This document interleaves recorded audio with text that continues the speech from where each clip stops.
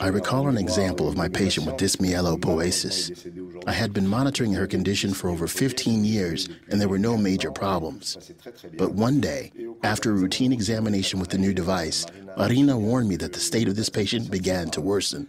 I sent the patient to a hematologist who found no problems, reassuring me that everything is okay, and we had no reason to worry.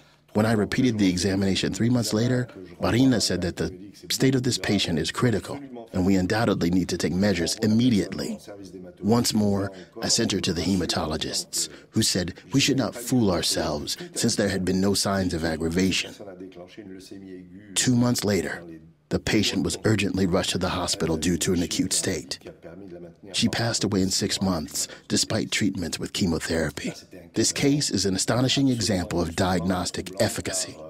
Marina Shaduri was able to monitor dynamics of pathology, revealing its aggravation much earlier than commonplace laboratory analyses could detect.